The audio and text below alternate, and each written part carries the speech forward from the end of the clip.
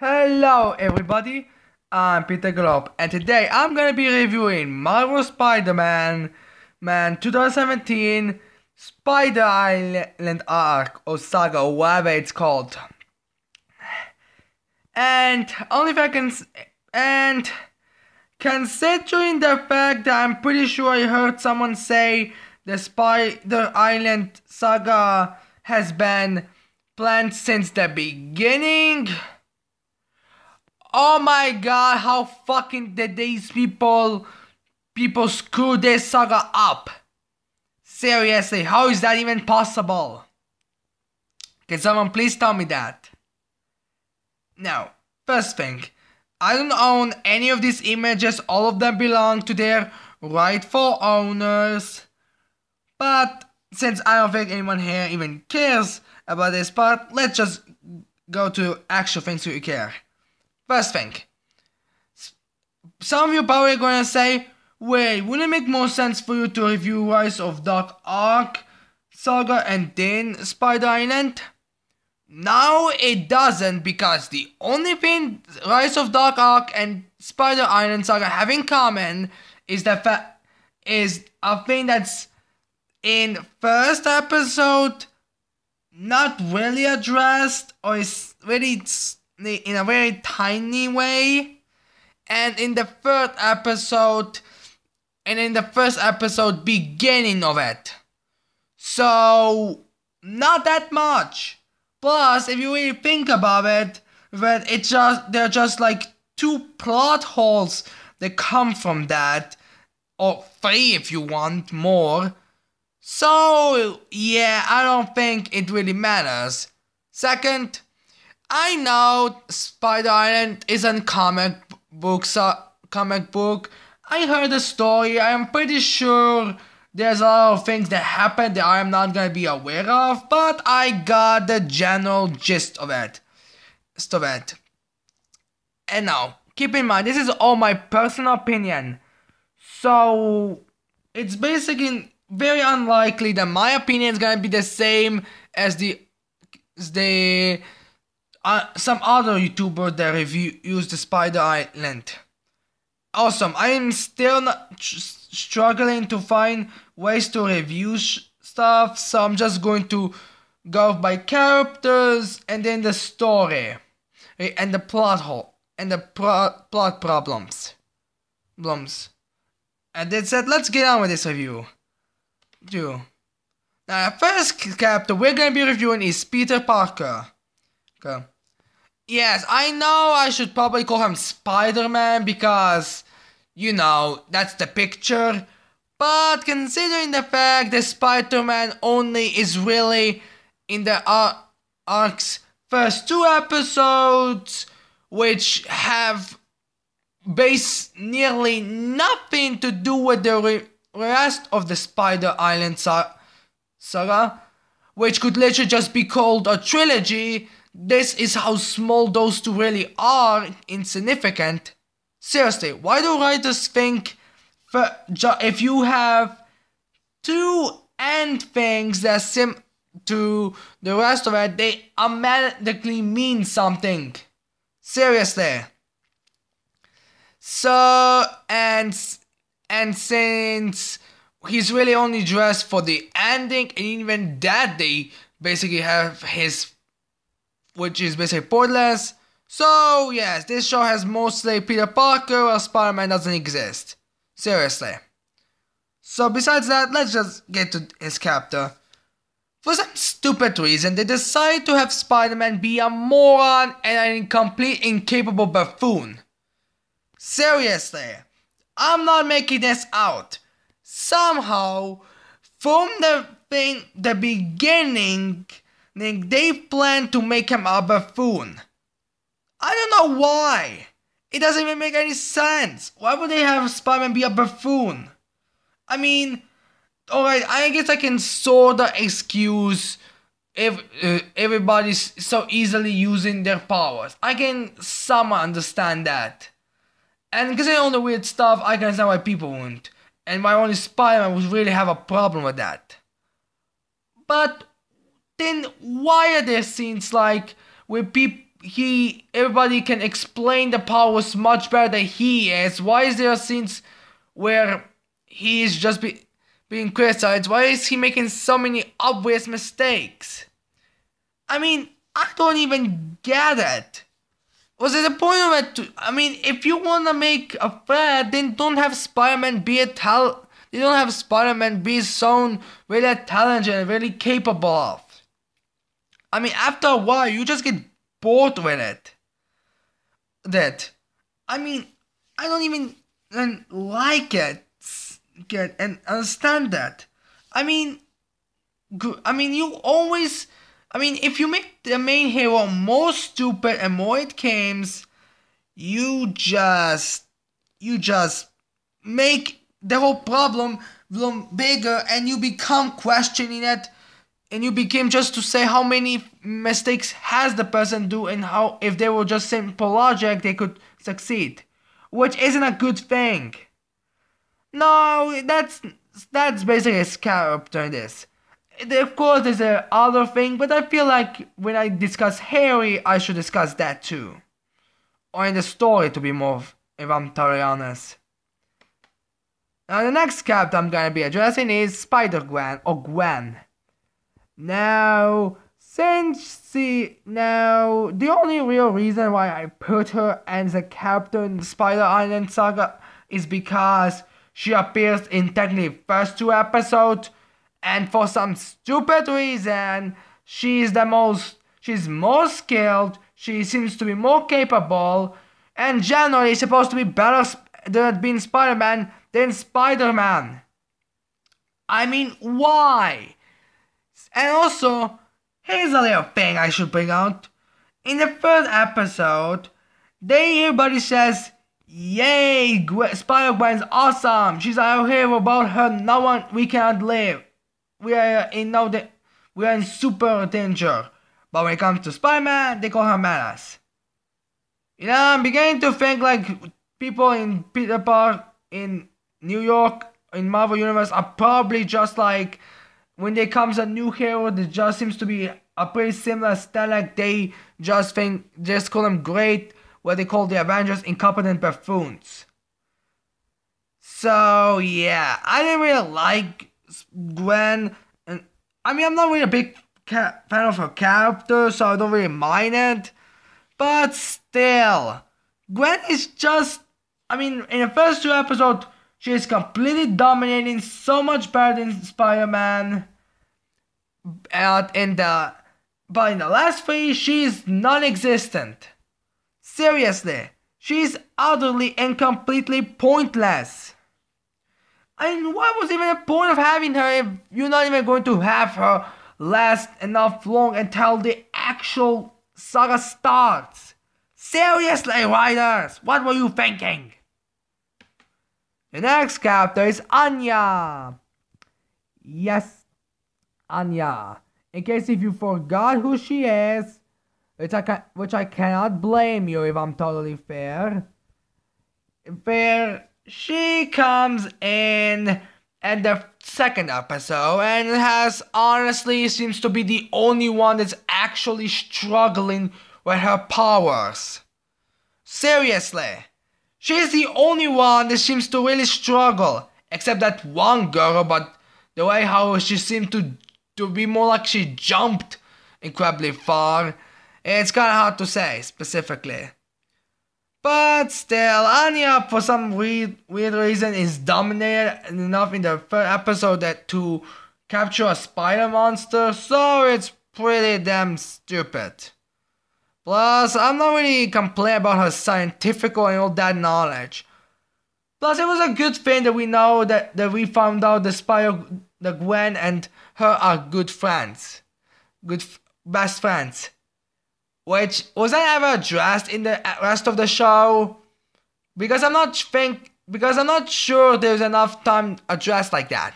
I think there's just there's just like half of an episodes of scenes that they're actually together, so it's kind of hard to say. But still, Anya is a very good addition. I don't mind her to become Spider-Woman, and she's generally just a good character to me. I mean, I'm not gonna put her among the best.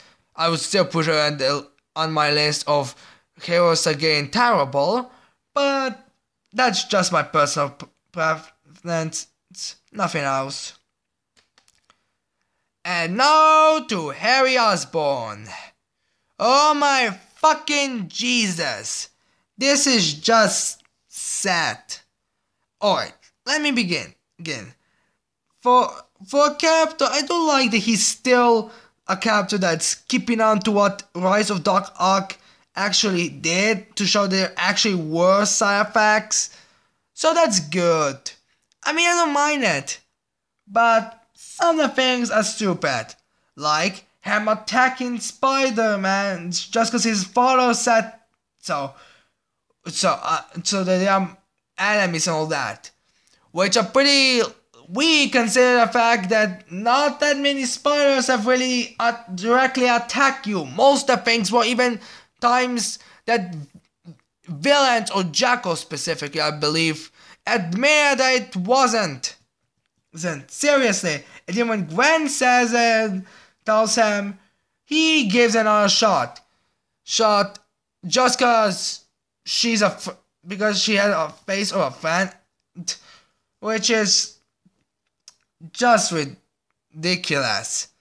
I mean, unless if a Spider-Man really shows direct damage to you, it shouldn't matter. But unfortunately, after basically trying to save his father because he found he's alive, not really a big thing to be fair, I mean even he doesn't really address a lot of stuff. Then he basically tries doing that and kinda acts like, alright, Spider-Man, not really had anger or something, and not really blames him, but after that, he just acts like a complete douchebag to Peter and Spider-Man. Or both of them, I don't know exactly. It's pretty much the same character, even more than they're supposed to be. Seriously, he just says, it's Spider-Man's fault, if you haven't saved me, I could save the tower. A thing that even my dad didn't exactly want to build, he just built so he could save the honor. Which could be again sad, which could not really matter considering the fact that an Osborn literally sacrificed the building to save the city. Which is kind of stupid. Harry is stupid. It's just ridiculous. Plus, in the episodes, it's basically said that, basically told him to be suspicious of his father, not to trust him. But after all that, he seemed to be completely alright. Even if Peter said there's going to be an attack. He basically said a bomb in the first fucking episode. Hell, it's not even hiding. He stayed on that. Seriously, Harry is just... I mean, granted, he's my favorite character in this island, but still, he is just stupid. Also, you gotta lose the whole intelligence thing in this fucking thing. If you didn't knew he built a glider and a sword, you probably think he's a moron. He's a moron that doesn't know anything. I mean, seriously. And then the Jackal. The main villain of the Spider Island. That came in what? The end of the 4th episode? Seriously, I would not even put him on solo villains if he wasn't supposed to be the main villain. Now what can I tell about the Jackal? Well, in his first episode he's shown knowledge of others and respected even if it was made by kids, technology, and use it. Then his next episode, he mutated a kid into a rhino, which is pretty good, and cloned himself to attack. Then the episode he next appeared in, it was a good thing to show that he is still at large and get the clone theory. Then his next episode, he charged the Norman school full of rhinos, which dominated everything. and in Rise of the Dark Ark, he just had a little thing that basically made him a possible member of the Sinister Six. I don't exactly remember if he was ever a member, if the Jackal was a member of Sinister Six, but no. And if you're asking why am I saying this, all these facts about Jackal, well, it's because he basically meant nothing. Seriously, the only reason why they put him in was because he was in the story arc, he was one of the villains. So I don't really think he matters. At all. He does nothing. I mean, there's no reason for him. He just says they need a villain, let's have the Jackal, since in the story of the comic book made sense. Then let's have him doing basically nothing but command them and getting his ass beaten by Norman as a spider. And Jesus, it's just been ugh. Again, I'm going to make a video about addressing the villains of this timeline, so I don't think I need to continue.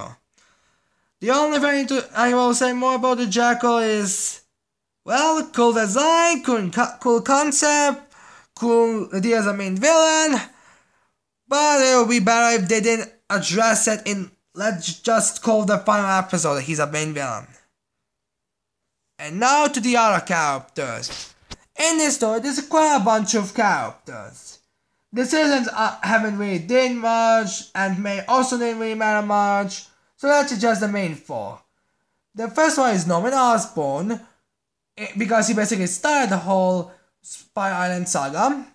He was a good character, he was a decent, it was fun, great to see him, and still is that maniacal character who did stuff like he was still pretend to be some superior guy even though he's not in the condition. It was pretty good. I mean, I wish he wouldn't be exactly most of the island just be nothing but just some conversations with Spider-Man and Harry, and then spend him in the medical bay until final when he's introduced to the Hobgoblin, which is kind of weird considering the fact that for some strange reason this is the second cartoon they had Hobgoblin come before going on, but let's not address that. So he was definitely a good character, definitely a good side character. The next one is Black Widow. Oh my god, why?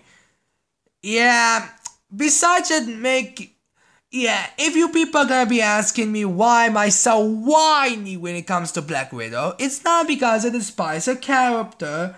It's not that at all. It's just her appearance in the episode she starts in the second one is everything wrong with Disney Star Wars and a bunch of other things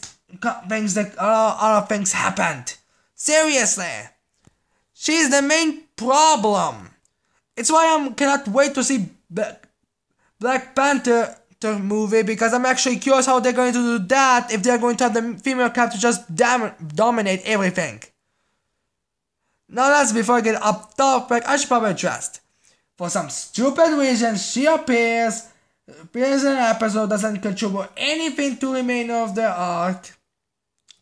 She just dominates, shows how much more experience she has, how much better she is. She showcases how much better she is than Spider-Man. She just does everything. Seriously. There's not even a thing like when she comes back in the end as a Spider monster that shows how dominated she is. No, it's just dominating. Gets Spider powers immediately the first second, knows how to battle with them. Showcase how great of a strategist she is in battle. And the only flaw she really had was not being able to outpower the villains, the Hydra. Which is just ridiculous. You could at least showcase that Crossbones is smarter than her, that she underestimated Crossbones, but nope. It's just stupid. Why, Disney? Why? Before I go into another rant, let's just get through Kraven the Hunter and Miles Morales. Yes, the first guy who gets spider powers after the whole thing with the whole thing after Spider-Man, Miles, he meant nothing. His first episode was basically pointless. His last episode basically didn't have him do anything. The reason why they should have him. And he utterly and definitely was pathetic and forgotten character. Seriously. He literally had nothing to do. And why did they even introduce him if they're not going to use him? I might remind you again, they were setting this up from the very beginning. This Spider-Man storyline. So they didn't even know how to use one of the characters? How the fuck do you do that? Also, the reason why I put Spider-Gwen not on this list on the other character category is because, well, admittedly, she did more than Miles, so I guess there's something. And now let's address Kraven the Hunter. Oh my god, why Kraven? Why did they hat him in? I'm not really a big fan of his new design. I kind of find it over the top. And his whole Hunter on TV show is decent, if I'm totally honest, but still, I'm not a bigger fan. So, what Kraven the Hunter has in this story? Nothing. He has another he just appears in one episode hunting Gwen because she's a becomes a spider monster.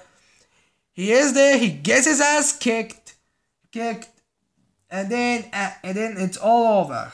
Nothing else.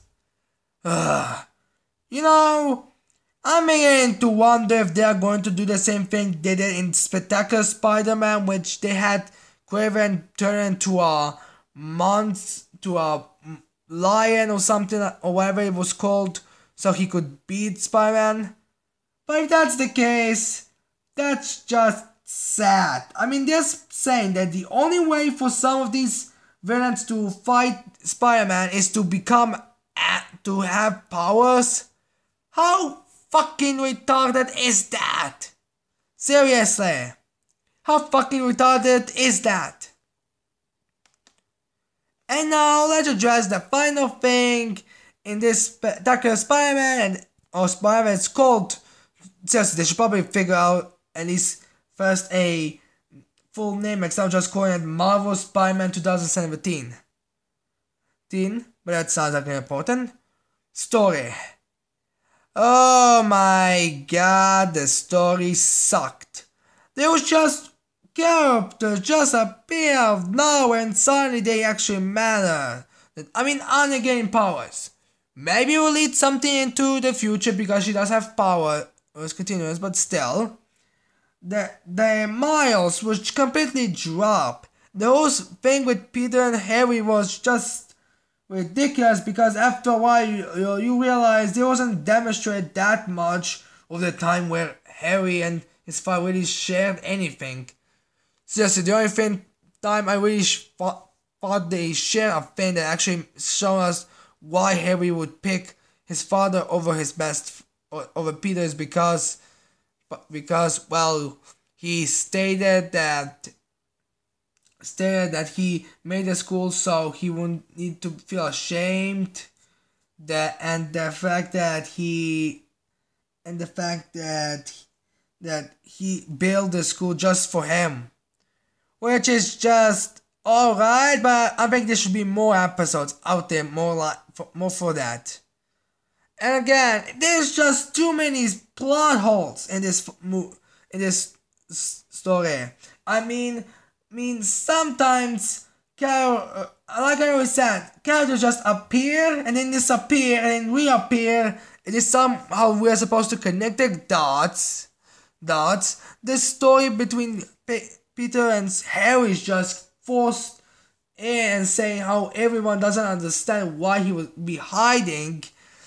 the whole last story in Rise of Dark Ark completely gets thrown in after you realize it. Not many of them they don't even appear as spider monsters, unless if you can somewhat make out in the background if there was something they could hint at it, but nothing really to convey it.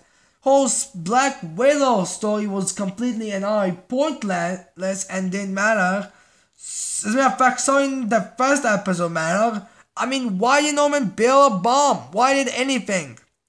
It was just a mess. First two episodes, like I already said, nothing to do with it.